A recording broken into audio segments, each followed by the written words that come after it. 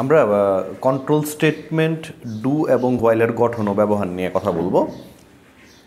আমরা as usually যারা নাকি লুপ কন্ট্রোল স্টেটমেন্টের অন্যান্য ভিডিওগুলো দেখেছেন, যেমন ফরের কিংবা হোয়াইলের, তারা সবাই জানেন যে আসলে তিনটা লুপই একই রকম কাজই করে, তো শুধুমাত্র স্ট্রাকচারগুলো ভিন্ন হয়, এক একটা যার যেটা কমফোর্ট ফিল হয় সেই অনুযায়ী। তো চলেন প্রথমেই আমি ডু এবং ডু হোয়াইলের একটা গঠনটা লিখে ফেলি। তো ডু হোয়াইল এর গঠন।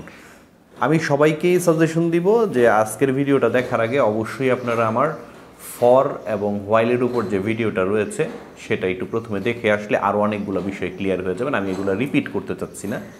তো ডু হোয়াইলের গঠনটা এরকম হবে যে প্রথমে আসবে হচ্ছে কাউন্টার ইনিশিয়ালাইজেশন।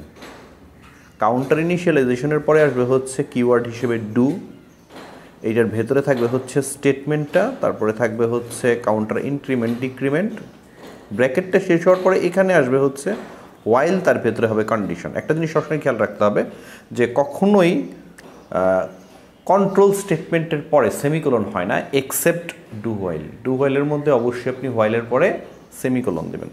তো অ্যাজ ইউজুয়ালি আমরা যেই এক্সাম্পলটা নিয়ে অন্যান্য লুপের মধ্যে কথাবার্তা বলেছি সেটা কি ছিল, যে আই লাভ বাংলাদেশ, এই কথাটা আমরা 50 বার প্রিন্ট করছিলাম। আই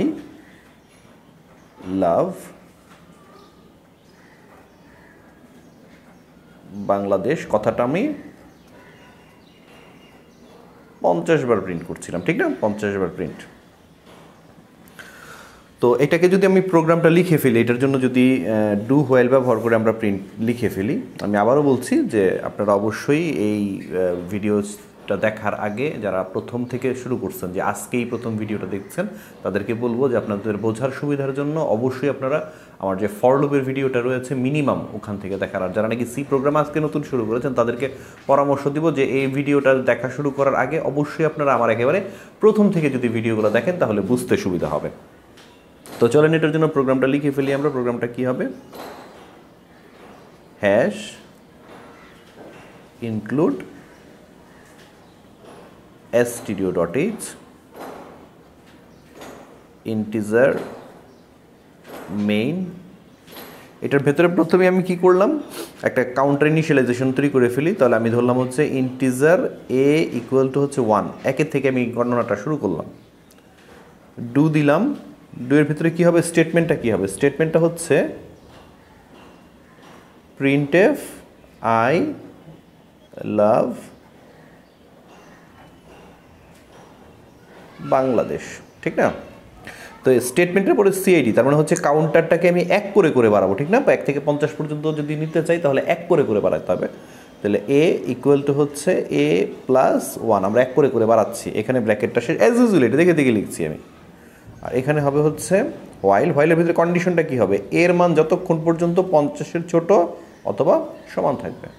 তাহলে এই আমার লুপটা হয়ে গেল। একটা জিনিস খেয়াল করেন যে ফরে যেই ব্যাপারটা ছিল, হোয়াইলে যে ব্যাপারটা ছিল, এখানে কিন্তু একই ব্যাপারটাই হচ্ছে, শুধুমাত্র স্ট্রাকচারটা একটু ভিন্ন হচ্ছে। তারপরে এখানে আমরা রিটার্ন 0 দিয়ে দিলাম,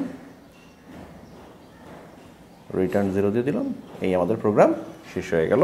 তাহলে আমরা তিনটা আর একটার উপরেরও গোটু নিয়ে সামনের ভিডিওতে ইনশাল্লাহ কথাবার্তা বলবো। তো সবাই প্র্যাকটিস করেন, বেশি বেশি প্র্যাকটিস করেন। ভিডিওগুলো আমি বলবো যে একবার না কয়েকবার দেখেন, শুধুমাত্র একবার দেখলেই কনসেপ্টটা ক্লিয়ার হওয়াটা ডিফিকাল্ট, বারবার দেখেন। তো সবাই ভালো থাকবেন। কোনো মতামত থাকলে নিচে অবশ্যই কমেন্টস করবেন। ধন্যবাদ সবাইকে।